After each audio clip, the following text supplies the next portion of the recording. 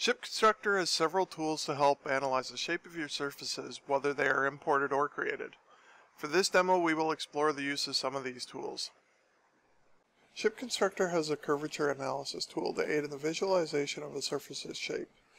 For this, we'll analyze a double curvature surface.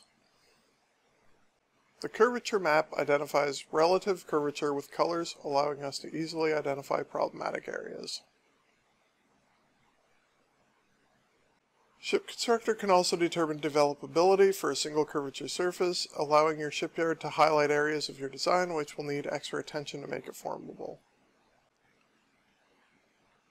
The area in green is developable, areas in orange are borderline, and areas in red are not and will need adjustment.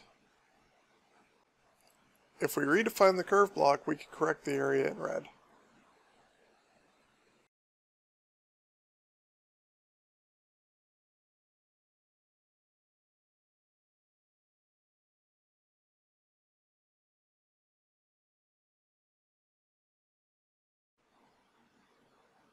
By exploding this curve block, we can create developable surfaces to replace the original.